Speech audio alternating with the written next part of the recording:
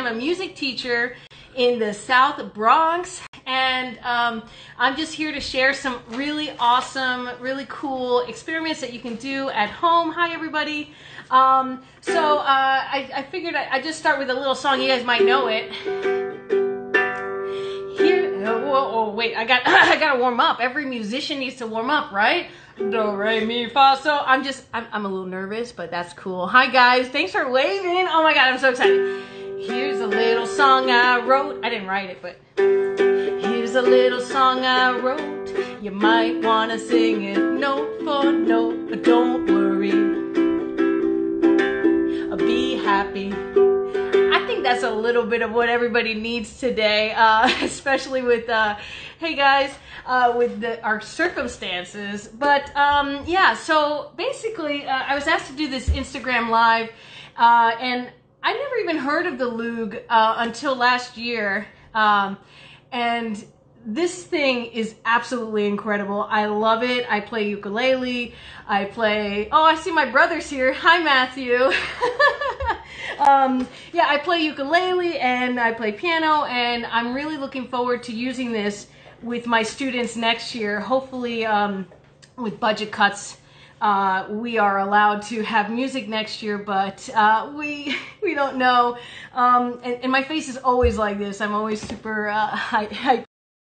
Oh, my mom's here too. Oh my gosh. Hi, Mom. All the way in Florida. So I figure I'd get this started. If you guys want to comment where you're from and let me know where you're watching from, that'd be so cool. But let's get started with some experiments that you can do at home. So let's see. A family reunion. I love it. Yeah, totally. I see a question here. Do I do online Loog lessons? Well, you know what? The Loog is so awesome because it has an app that goes with it. I was playing some songs earlier today. So that's one thing you can do for sure. My first experiment for you guys, especially if you're at home stuck inside, is something I used to do as a kid, and my mom will definitely attest to this, is to make musical instruments out of things you have at home. So one of the things I would always do, I'm going to put this away for a second, is I would make like a shoebox type of guitar. So I have right here a piece of Tupperware, and what it is, I put some rubber bands on it, and it's, you know, I'm not sure how well the sound will pick up, but you can kind of tune these to different lengths. And me being a music teacher, I almost said science teacher, but I kind of do a little bit of both. I'm such a nerd. So taking one end of it and moving it closer, you're making this less tight across. So the note gets a little bit lower. I hope you can hear me. Can someone let me know if you're able to hear that? I'm not sure if it's translating or not. All right, and then to make it a higher note, you're just going to stretch it. Nerds are the best. I agree, totally. So here's a little bit higher note. So the cool thing about this is that you can tune these to any notes that you want.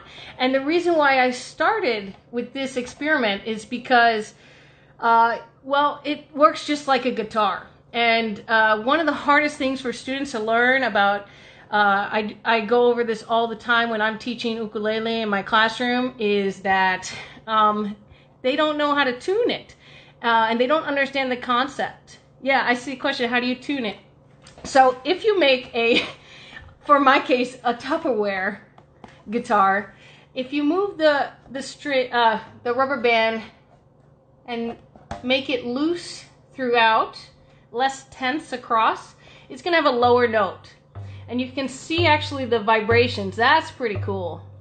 And if you, I'm holding right here on the end, by the way. So if you grab it and pull really tight, hopefully I don't smack myself in the face, it gets really, really high-pitched. And in music, I was watching the other Loog Fest, you know, we call that the frequency. And you can actually see a difference in how the rubber band actually vibrates too. That's pretty cool. So Another thing that I love to teach my students is how sound works. Because of the understanding of music, sound is not something you can necessarily see unless you're on maybe a computer or you have like one of those fancy devices. So I do an experiment with my students, and I think you're gonna like it. Let me just get my supplies. First thing I need is some pepper, and it could be any pepper, okay? I know you're probably asking yourself what.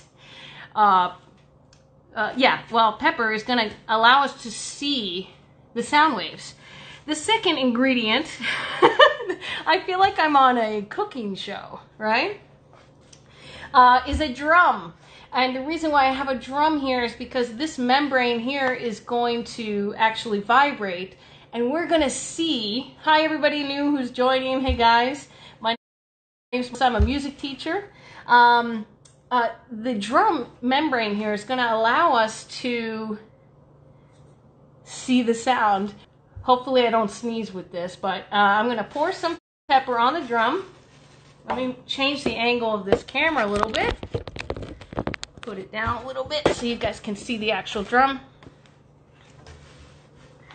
Let me see, where's the, oh, that's the best place right there. All right, preheat the oven. Just kidding, don't put this in the oven, please. All right, and now the only thing left to do is, ooh, not sneeze. The only thing left to do is to actually put some sound in here. Now, this drum has a natural frequency that it wants to vibrate. I can make it vibrate in two ways. One, I can strike it on the bottom, and you can see all that pepper bouncing around. And another way that you can do is you could actually sing the note that the drum is pitched to. This is a little bit harder, and I'm gonna apologize ahead of time because I'm gonna literally like sing into this. So here we go. Watch what happens.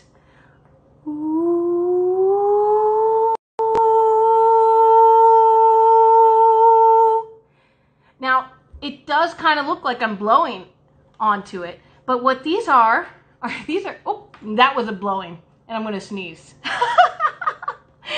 But what these are the sound waves. We can actually see the sound waves. I'm total nerd. I love this. Now, that was kind of like, I'd say a medium note. So let's see what happens if I sing a higher note. And I'm going to say, like, I'm not an opera singer, so hopefully your ears can handle this. All right, here we go. Ooh, let's go higher. Ooh.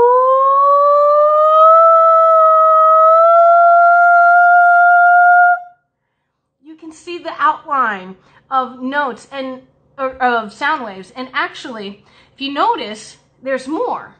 When I was singing the lower note, there was a few, maybe 2 or 3, but now we have 1, 2, 3, 4. We have more sound waves, and that's why they call it the frequency, because there's more waves going back and forth. And this is an experiment. My students love it. You can actually recreate this at home. If you have a bowl and some saran wrap, you can put it on top of there and kind of see the sound. If you have a phone, you can put the phone up to the pepper and see what it does. Did you know that there's also some sounds that if you have water in your speaker, like the speaker of your phone, you can actually play a sound and it will get all the water out? I learned that from my students. They showed me that. That's pretty cool. So this is the pepper in the drum. I hope you guys like that one. So first thing I get to do with my students is I teach them how sound works. And it's a really important part of music, because if you understand how sound works, if you understand how the frequency goes up and down based on the size of an instrument, for example, then you're going to be able to translate that information to other instruments. I started playing on trombone. Trust me, you don't want to hear me play it anymore, but that instrument goes from very short to very long, and I noticed that when I put my hand out and made the instrument longer, the note got lower. So the same thing goes for the strings on the guitar. If you make the string longer, it's going to be a lower note. If you make it shorter, it's going to be a higher note. So let's go on to our next experiment. I hope you guys are enjoying this so far. Be sure, if you just joined, my name is Melissa Salguero. I'm a music teacher, also certified nerd, science nerd. I teach music and science, and I'm just going to be sharing with you guys some experiments that I do with my kids. And also, I know that on Twitter and Instagram, Luke said to bring your own carrot, because we do have a little experiment to show you how to make a carrot recorder, which is so cool. It's one of my favorite experiments. I think I probably said that about every experiment so far, right? Sorry, but this is a carrot recorder, and you can hear it. Well, let me adjust it a little bit. Sometimes this happens. There it goes. You know, that's another thing I want to mention, is that sometimes, with science especially, sometimes things don't go as planned, and you have to kind of just go with it. So I taught my kids, my students, to say one thing whenever they're faced with a challenge or something. I tell them to say, it's cool. So if they get knocked down, if they're frustrated with practicing, I just say, it's cool, you guys. So I'm seeing some new people here. Hey guys, thanks for waving. So we're gonna do this in a little bit. And if you guys have some questions, you guys can put it there. I have a few questions asked from before, and I'll try to grab them as we're going here. But let's talk about seeing sound a little bit more, because with the pepper and the drum, it's pretty cool. But now let's get a little bit close up. So I'm gonna adjust this camera, and I'm gonna bring you with me, because we're gonna do this close up. Here we go. So I have my assistant here. So I have here some water inside of this Tupperware, and what this is a tuning fork. And the tuning fork, when I strike it, well, there's a, trying to get close up here, there's a rubber tip and there's a metal, plastic tip. If I hit it with the I keep saying metal. If I hit it with the plastic, it's gonna sound very bright. If I hit it with the rubber, you can barely hear it, but it is still resonating. So I'm gonna try and get the, right here, let's get the camera to focus. You won't be able to see this vibrating here when I strike it. And I don't know if you could even hear it, but we're going to be able to see it. So let's get close right here. That should be good. Up a little bit. All right, I'm going to strike the tuning fork and then put it into the water, and we'll see what happens. 1, 2, 3. And hopefully you guys can see that. I'm gonna like breaking my neck over here trying to see the camera, but let's try again. Let's see if you guys can see it. Let me know if you can see it. There, I just splashed me in the face. It just got me in the face. Yep. Warning, you're in the splash zone, okay? I'm gonna put this camera back here. Oh, my mom is asking, where do I teach? Mom, you should know that, okay? All right, Mom? Just kidding. Mom, yes, I'm so happy you're here, Mom. So what happened was the tuning fork was vibrating, and when it touched the water, the vibrations were sent through the water. Sound is one of the most incredible things because it can travel through air, it can travel through water, it can travel through solids. And I'll show you an example of it traveling through solids. Actually, I'm going to use the Loog guitar in a second. So let me get rid of this. I really do feel like I'm in a cooking show right now. So, using this tuning fork, we are going to do something really cool. We're going to send the sound all the way down through the bottom of this into the guitar and out this hole so that you guys can hear the tuning note. I sure hope this works. All right. Actually, let me ask you guys. Do you think this will work? Do you think that maybe the Loog guitar, maybe it won't travel through? Do you think, what are you thinking? Will it work? Will it not work? Well, I know the answer, obviously, but, okay. So, we're going to strike it, place it on the very bottom here, and we're going to see what happens. 1, 2, 3.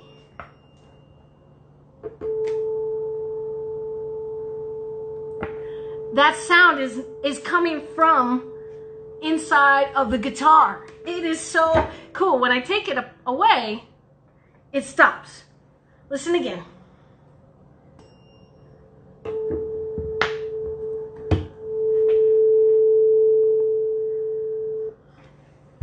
Now that is incredible. You can do this with a lot of things, and one of the experiments we do with my students is we take a tuning fork and we try different objects to see if it will resonate, if it will actually go through. I have this is like a coffee press, but it's actually, for the next experiment you can see here. Do you think, this is made of glass. Where do we get a tuning fork? A tuning fork you can buy on Amazon or a music store. Oddly, not odd, but some musicians use this and they'll actually hold it to their body to be able to hear the note. So they'll strike it and they'll place it on their temple. They'll place it, some people even do it on their teeth. I wonder if you'll be able to hear it if I put it on my teeth. Should I try it? All right, I guess we're gonna do it. Here we go. All right, I'll put it on my teeth and hopefully it'll work. Let's see.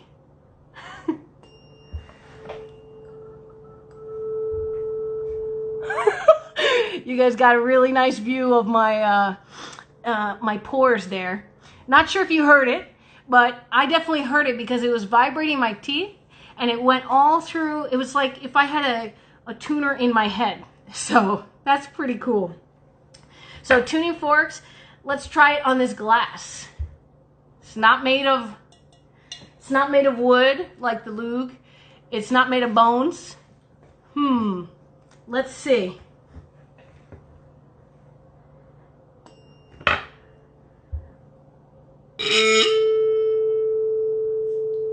Sure enough, it does go through, and this is something so cool because when we do this in the classroom, we go around and we find all these different things that can produce sound, and I wonder if if it can produce sound like that, it would probably make a good guitar.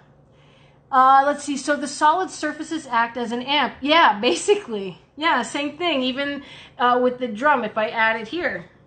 Let's do that. It's a little bit soft, but you can definitely hear it.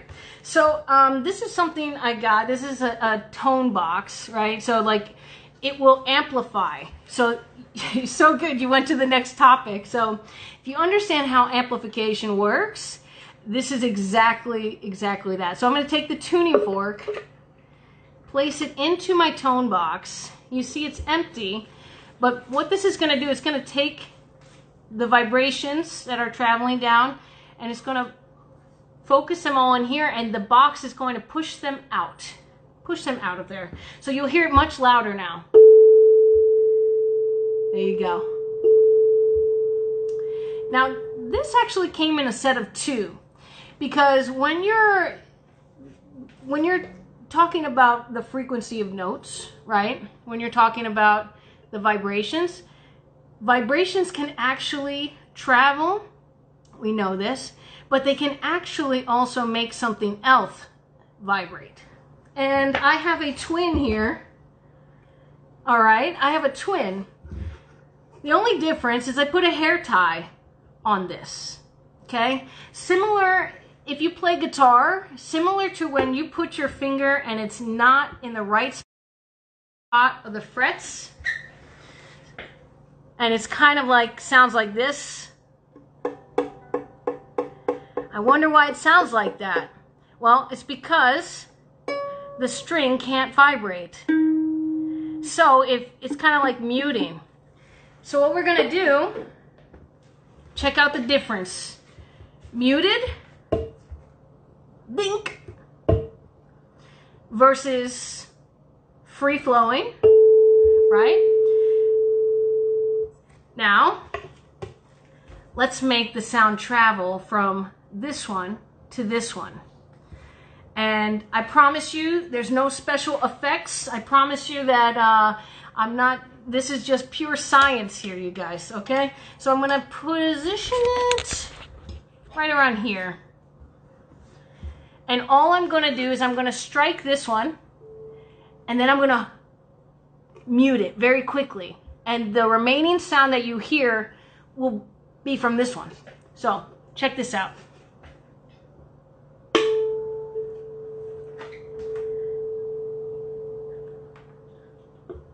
Hopefully you heard that, but the sound is traveling from this tuning fork and it's actually vibrating on this one. They're the same frequency. That's why when I sang into the drum earlier, hi everybody who's waving, so cool. That's why when I sang into the drum, I was singing the resonant frequency. I was singing the right note for that.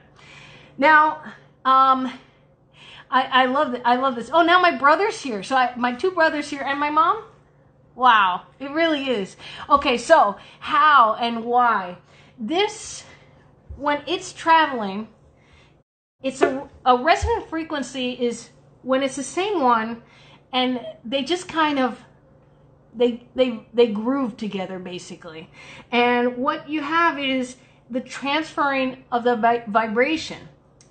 Objects that move at a certain frequency. For example, not every drum is going to vibrate at the same frequency that I was singing at earlier, but every glass has a different frequency. Let me show you an example of that.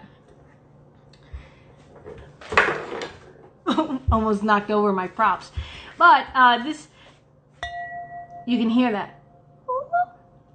Excuse me. That note is the frequency of this glass. And like I showed you guys earlier, my carrot, let's see what the frequency of this one is. Oh my, is it the same? Did I tune my carrot to my coffee press? Okay, it's pretty close. That's pretty funny. Oh, well, we're gonna learn how to make this in a little bit. But I do want to show you a few more experiments that you guys can do at home. And remember, if you guys want to put any questions there, please do. One of the questions earlier was, how are we teaching music online? And as you can imagine, it's really difficult. That's still vibrating. It's really difficult. Music is one of those subjects that it doesn't transfer well online. And the reason is because music is a subject where you participate, where you grow by learning, and it's an E. The carrot and the thing is an E. Thanks for that. But music is one of those things that you learn by doing. And my whole life, I have learned by doing. I've learned by making mistakes. And that's one of the things that I really, really love about teaching music, is because we learn through mistakes. And nobody ever picked up an instrument and was perfect the very first day. It takes time and it takes practice. And I think that you have to be a really mentally strong person. Like, you must have that grit to not give up when you're playing an instrument, because it is so easy just to stop. It is so easy for my students just to say, oh, this is too hard. I can't play this song. It's too difficult. And if you don't have somebody there encouraging you and pushing you, you might just give up on it. So it's my hope, as I'm teaching my students, that they learn not to give up and they learn to struggle through, and it's okay to struggle. So that's one of my hopes as I'm teaching my students, but it doesn't transfer well online. You know, you see a lot of these choruses doing group ensembles over Zoom, and that's a really hard thing for some music teachers to do, and it has been really difficult. But one of the great things about it is that social media has allowed us to reach a huge audience, and just spreading the word about how amazing music is. And I'm going to use this second just to let everybody know that with the pandemic, music programs and extracurriculars are going to suffer next year. And I really hope that everyone who's watching right now will help support their music programs when it's time to go back to school. I'm in New York, so that might not be for a very long time, but I really hope that everybody lets everybody know that music is important. It's one of those things that we shouldn't cut from our schools. Speaking of schools, I want to show you I have two more experiments for you guys. One of them has to do with one of these. And does anybody know what's inside of this? Let's see. We're going to find out the age of our audience right now. Anybody know what this is? I'll give you another look. What do you got? What do you got? I'm hoping some of you guys will know what this is. It is a record. And the reason why I'm showing you guys this is we've been talking about, yes, nice job. We've been talking about helping my students and what I do to help them understand music. So once we've seen it, once we've learned how it operates, now we get to see the application of it. And one of the things that you can do with the vinyl record, and I'm going to apologize ahead of time because you should not do this with a record that you like. Okay, you should probably do this experiment with an old record. Maybe go to a thrift store and actually get something that it's okay if you scratch it. So what I'm going to do is I'm going to show you. I have in my hand a needle, and let me do what the YouTubers do. Hold on. Can you see it? Yes, can you see? Okay. It's a sewing needle, regular sewing needle. And I'm going to be quiet and I'm going to ask you, can you hear this? No. Why? Because the vibrations are so soft, you can't really hear it. So what we need is a way to amplify it. So what we've discovered so far is you can use other objects to amplify sound. And I just so happen to have another object. It's a piece of paper that I've rolled up and taped into a cone shape. And I'm going to place my needle at the very end of it. Just like that. And you can see there. Now I'm going to ask you, I'm going to do the same thing. Let's see if you can see my hand as well. Can you hear this? That's what my fingerprints sound like. Yeah. So what this is doing is taking all the little sounds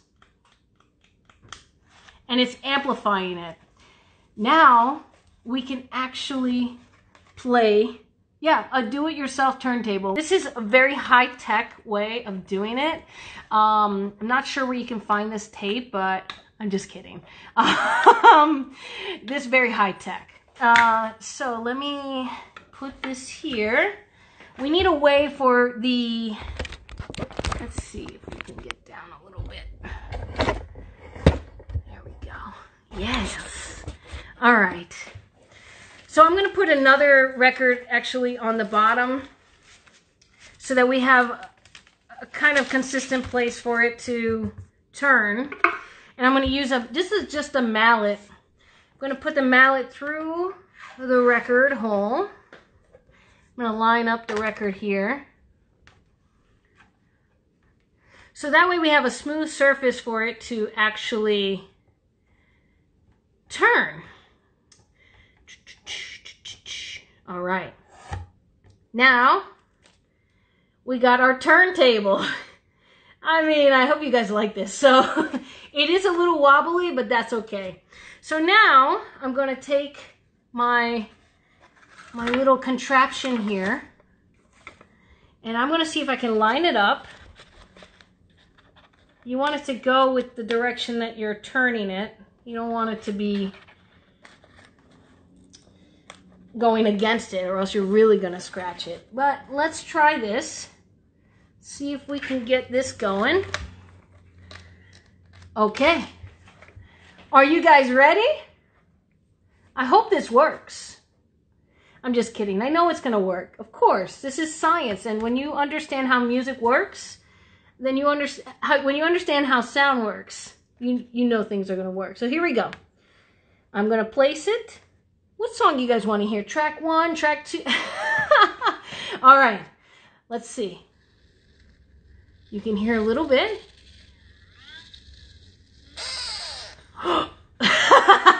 When that happens, yeah, okay, I'll fix it. Here we go.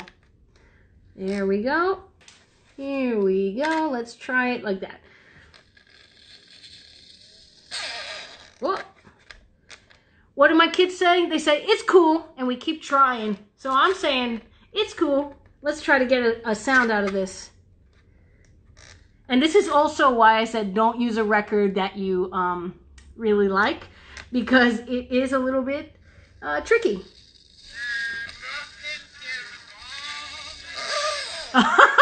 Okay, let's see if we can get a little bit of a better recording here. Oh, my whole setup's falling down.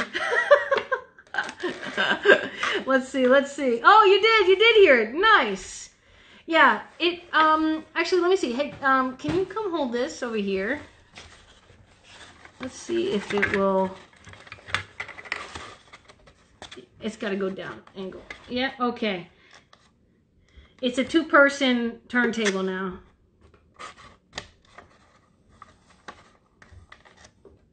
Hold on. Thanks for being patient, you guys. All right, here we go. All right, it might not go because I had the perfect angle earlier, but it's looking like I'm having difficulties with it here. One more try. Let's see.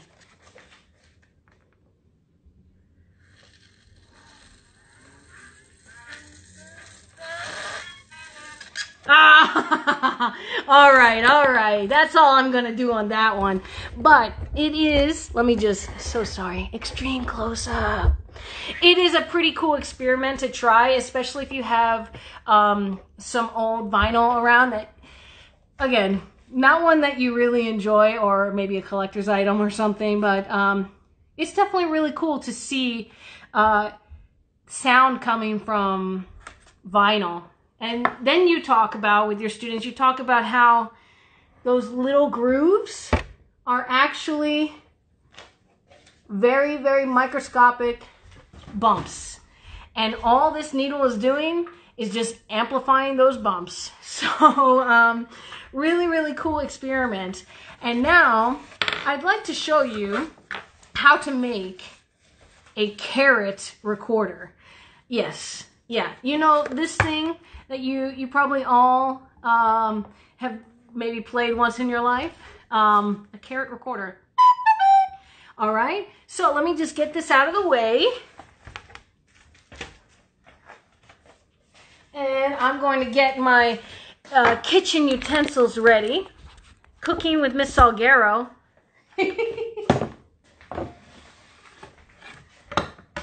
Let me see what the best angle here is. Maybe bring it closer. Oh, we can do, oh, this is fancy now. Now we're getting fancy, you guys. All right, so the one that I already made, and if you haven't seen it yet, here's how it plays.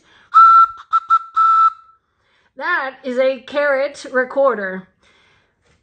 the reason why I do this with my students is to show them how this works so that they can experiment at their house. So if you look at a recorder, you can see some similarities. We have the window, which is where the sound is actually being produced, because the sound goes in through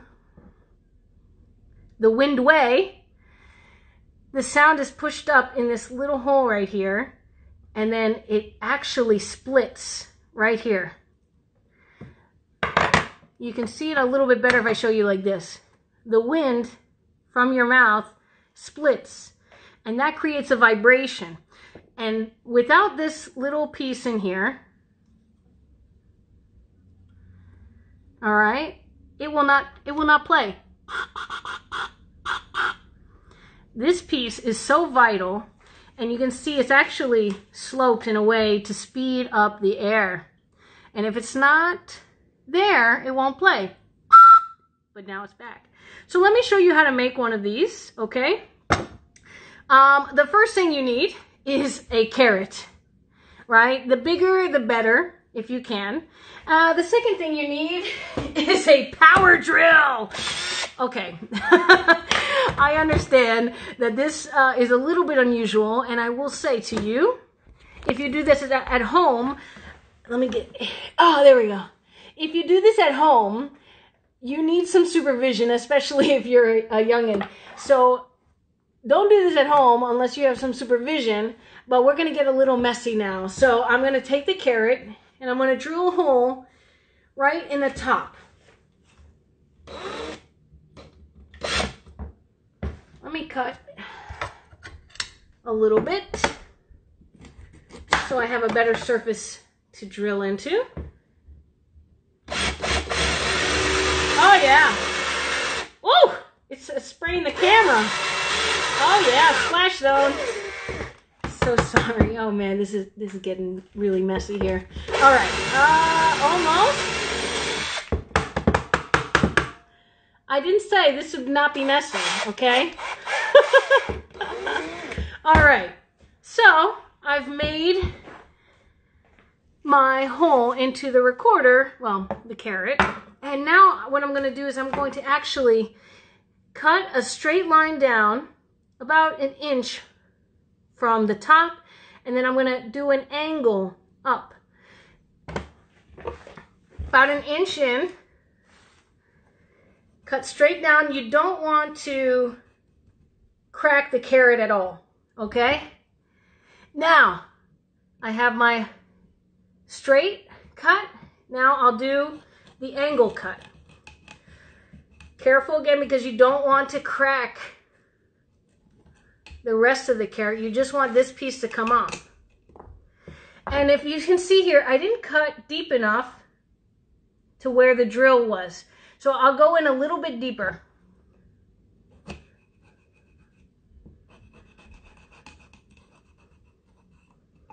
And there we go. That's probably the most important thing right there, to make sure you have a nice cut. I drilled deep, just probably about this far. And again, the further if you go and you break through the skin, it might affect how it sounds. But you basically want it intact, kind of like a wind. What is that? What is that called? The pipes, the wind pipes. Pan flute. Pan flute. Yeah, pan flute. I know my instruments, you guys. I know. All right. The next thing is I'm just using a baby carrot because it's just about the size. So if it doesn't fit in, try another one, and you want it to be kind of snug, but not too snug. Let's find a good one here. That's 2. Oh, that one might work. Oh, this one's perfect. Okay, so from here, what you do is you're going to cut at a diagonal to make the kind of the ramp that your air is going to go up. Just like that. So you can kind of see it here at an angle. I would, if somebody makes a pipe organ with carrots, I want to see it, okay? All right, so then I'm going to take it, and this is also important. You want the ramp to go towards the bottom. So there's the hole. Put it towards the bottom. And I'll show you. Ooh. Finding the right angle here is hard. All right. So, oh, you can see a little bit of air there. Let's see if it works. It might not be in the right position, but all right. So when that happens, it just needs to be adjusted. And we can move it around. Almost there. Almost. I can see it. Oh, this carrot is a higher pitch than this carrot.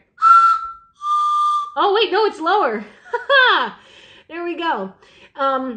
So this is how you can make a carrot net, well, carrot recorder, whatever you want to call it. And it's a really fun experiment to do, especially if you're going to cook some soup or something, because then you can use this and put it right in the soup. And it's delicious. So if you want a little extra snack, or you're just hungry, you can just eat your instrument. My students love it, and it's a really great experiment for them to see. Sorry, shouldn't have eaten that carrot. But it's a really cool experiment because it shows my kids that different things can be instruments that aren't usually instruments, and I think that's pretty awesome. So if you guys, there were a few questions. What did I do with the paper? No. I had a few questions printed out from earlier. But if you guys want to know anything, you guys can ask me about, you know, my teaching. I noticed that one of the things said, yes, I was on the Ellen show. Yeah, that's true. I was on the Ellen show. I went to the Grammys. That was really fun. But honestly, it's really cool. And if you guys have ideas for at-home instruments, I would love for you to send them to me. I would absolutely love to try them. Any sort of experiments. I'm such a nerd when it comes to that. So I would definitely do it with my students. Really, I'm just going to wrap this all up, and I'm going to say thank you guys for watching. It's been really, really fun to do this live. And it's so cool. Here's a question. What's the impact of the music program on your students? Yeah, I started the music program. Okay. The impact of the music program has been life-changing. I would definitely say it has taken kids that are not interested in school and kind of like disengaged to 100% participating. It's changed their life and it's changed my life. Behavior problems have improved because we started a band program, and that band program, students were coming an hour before school started. Oh, I see some little blue hearts. Do you see that? Oh, that's cool, little blue hearts. Okay, sorry, I'm very distractible, is that a word? But yeah. Music program has really changed the life of my students and my life as well. It's been a pleasure to teach them and be their teacher. Yeah. But I think I mentioned before, like, I'm honestly really scared with budget cuts coming up. It's kind of like uncertain right now if they'll have music in our school, or even if they'll have PE at our school. It's honestly really terrifying because music saved my life when I was little. I joined the marching band, and I absolutely am who I am today because I went through the music program. You know, I couldn't do the things and have the mental toughness to do what I do without that music and just practicing. Yes, We will definitely get through this together. What can you do to help? I would definitely say, reach out to your superintendents in the areas that you live in your schools. I'm not sure how it is in other countries, but in the US, each school has a superintendent that's in charge of the districts. So write them emails, write them letters. You can call them, let them know how important music is. You can always find out what's going on in music. I always use the hashtag music matters, because it really does. Music matters, and I think throughout all of this, the world is kind of realizing how important teachers are, because, education is the thing that's going to help us all through this, and getting smarter, learning something new every day. Oh, my mom says my students are so lucky. Thanks, Mom. Oh, you're gonna make me blush, Mom. So thank you guys for tuning in. Thank you for watching. If you have any other questions, you can @ me at salgueromusic.com. Well, that is my website, salgueromusic.com, but yes, music matters, nice. You can, all my social media is at salgueromusic. Add me, follow me, and I'll follow you back, because I love interacting with people who are music supporters. All right, and I hope you guys have a wonderful, wonderful evening. I can't wait to see the rest of Loog Fest. I want to just thank Loog right now, because this has been one of the coolest things. I have a lot of cleanup to do, as you can probably tell, but it was awesome. So thank you guys. Thanks for tuning in, and hopefully I'll see you soon. Thank you guys.